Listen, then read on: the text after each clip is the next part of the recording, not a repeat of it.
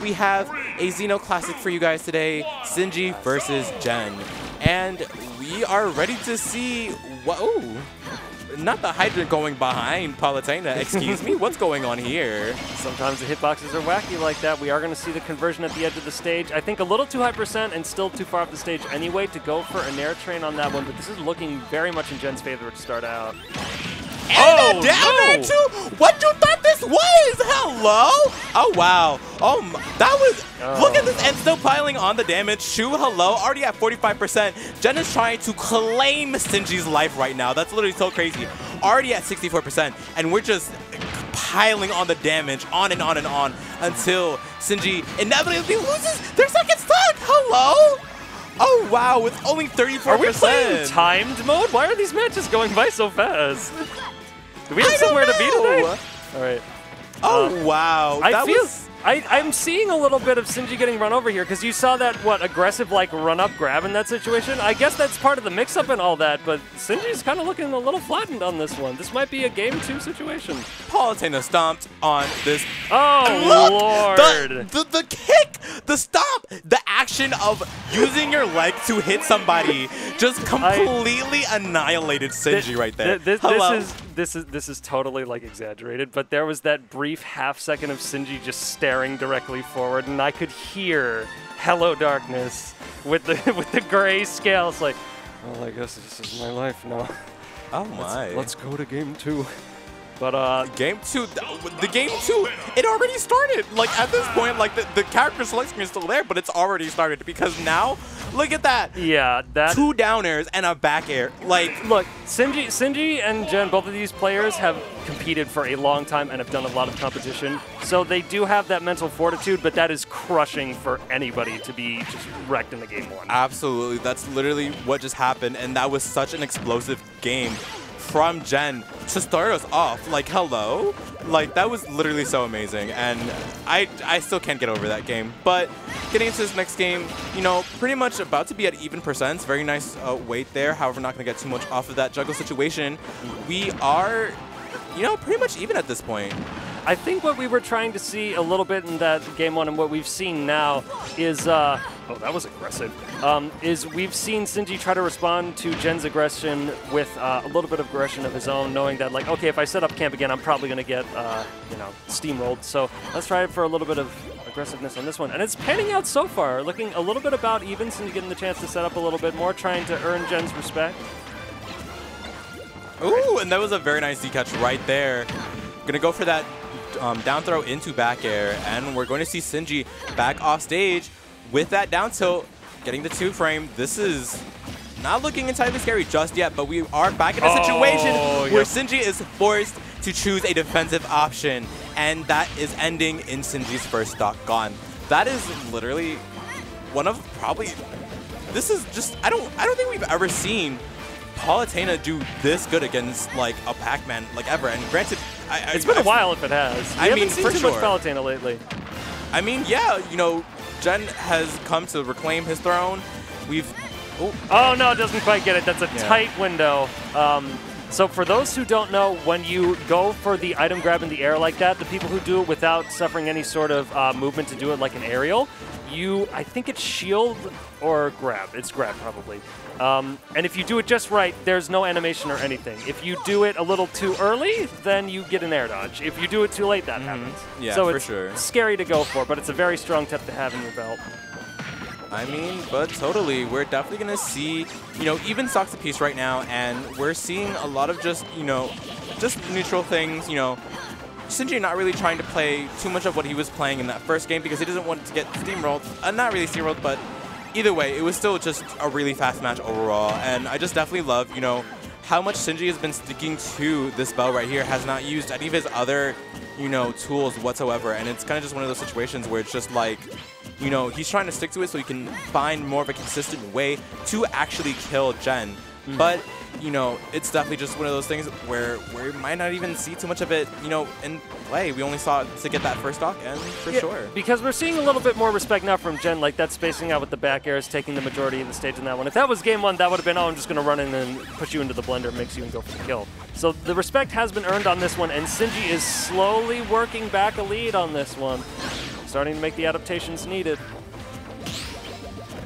Ooh! That was interesting. That was a parry, but didn't really get too much off of that. I think specifically that was a single parry into roll because that looked like a labbed response. That looked like something like, how do I punish this dash attack? The punish wasn't quite there, but I do like that Sinji quick adaptation went for a jag. Quick option to put a hitbox out on that one and not looking to get too punished. Ooh, okay, teleport cancels. Love them. Okay, and the nice back air. Not going to take that second stock just yet, but we need to see Jen take the stock somehow, but it's not looking like it's going to happen just yet. Committing a little bit hard on that one on the low recovery betting with the explosive flame going down on that one. Manages to get the stage back, but at 90% now, eating a little bit of extra credit and still a stock down. This could be a very difficult situation to come back from.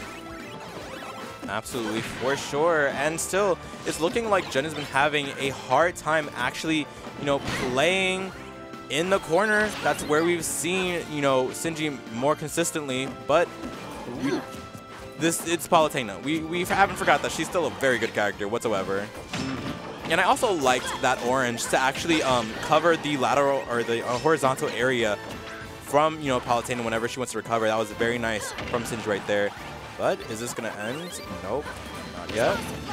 Doing everything to mix up the time recovering to the ledge on that one. And if I'm not mistaken, the longer you spend in the air before you grab the ledge, the more invincibility you have. Yes, absolutely. So that does help for trying to get back onto the ledge as well.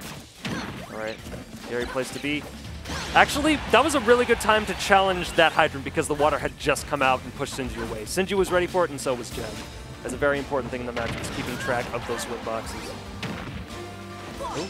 All right, trampoline, that does catch get-up options. And that's going to take it. I feel like, Battlefield is definitely a really good stage, especially for Palutena. It's one of her best stages, but I feel like there was somewhat of an issue because, Hydrant wasn't much of a factor, in terms of, it being removed and whatnot. So whenever, Jen kind of wanted to use it aggressively to just get rid of Hydrant, it wasn't really that much of a pressure. It was a pressure when he used, up smash at ledge and then forced Sinji to roll. But other than that, it's just kind of one of those things where it's just this stage exactly. What the? That was one hell of a read. That was a read on Sinji running back off stage, but that's such a heavy commitment. Run up explosive flame, gonna eat a punishment for that. 70% is honestly on the light end. Right. I mean, for sure, you gotta do what you gotta do. And that was looking like a back air, just didn't get it entirely at that moment, but Sinji's at 73% and trying to pile on some damage to Jen right now. And I just love how Jen kind of just ignored Galaga right there. Yeah, so a big thing about the Galaxian on that one is that when it goes past you, it covers your jump back, and it often keeps people in shield. So Jen going for the aggressive option on that one, I'm not going to fall for the fake mix-up, but Sinji was waiting in shield to get the punish just as Sinji was waiting with the bell on that one to get the forward smash to secure the kill. Yeah, this is looking like a definite reversal from what we saw in the first game. Ooh, not going to get that back air just yet, but this is looking a little bit scary for Jen because Jen doesn't want to be in too much of a situation where he wants to be at 59% and still having to take Sinji's first stock off. This is not where Jen wants to be right now, and we need to see, just him take the stock somehow. It's a workable situation, but the longer you give Sinji to set up and play his game, the less and less likely you are to make it work for you. All right. I do like that option off stage. Ledge, drop down, jump, nair, and then return to ledge. Potential option to get re-grabbed on that one, but it's quite a quick option. And one of the things is, too, Sinji knows that Jen wants to do that. Jen wants to try and nair out of shield a lot of the time, so by kind of just mixing up the timing, or just not even mixing up the timing, drifting at that too, that's exactly what Sinji wants, to be able to actually punish Jen. And is he going to die off the side? No, he's not. Not yet. This is rough, though. It's just been corner to corner. Is that going to kill? That's absolutely going to kill. This is where we need to see Jen play a little bit more patiently, try and, get their advantage started. Yep. Actually falls out of the nair train on that one because caught on the platform for one of the hitboxes and lands. Yep, that apple's going to take it for sure. And we're at one stock, just what we saw previously. And this is looking very scary for Jen right now. Jen needs to have whatever energy he was having in that first game. He wants to take this stock, and he wants to take it quick. Yeah. Now this is looking like a complete reversal from game 1 on this one. Sinji's got all the momentum currently going in right now, a stock up. Gen not afraid to come down swinging, though, and looking for the conversions off of that. Ooh, that looked like it was supposed to be a back air, but didn't get it. And, ooh, this is, wow, looking so scary for Gen right now. Yeah, seeing the counter as well on that one, potentially trying to reflect an object as well as keep any hits out, but his counters are risky. Woo. That is also a very risky option. Gen with these reads on Sinji's aggression or lack thereof, and just 1 or 2 bad ones is all it really takes to really get put in a terrible position on this one. Full stock down, 100%. This is looking rough. This is a sudden momentum shift and like a solid couple of really good reads to turn this around. See, I feel like Gen had such a good, like, you know, way to control the pacing of that first game. But now that Sinji is kind of like reversed it and flipped it on its head, Gen is having a hard time by not really mixing up, you know, his timings whenever he does choose to go for these, you know, aggressive options and whatnot. So I feel like Sinji has just caught on to that. And like that back air is going to take that last stock, and we are going to see a 2 stock coming in from Sinji against Gen. And you might have seen it there just a second ago, but Sinji was totally feeling the momentum there at the end. You saw the mix up with the trampoline there, didn't really go for too many swings on that one, and then just waited for the air dodge, got the throw as the punish. Comes back on this one, and then alternates to the sort of, it's not really reckless because those were spaced back airs on the shield, but just like, yeah, I'll throw these out, I'm gonna stock up, why not? That's gonna happen. So, but yeah, for sure. I really feel like, you know, Gen had such a good, you know, catch on everything. That first game, that was such a Q3 stock, I'm going to be completely honest.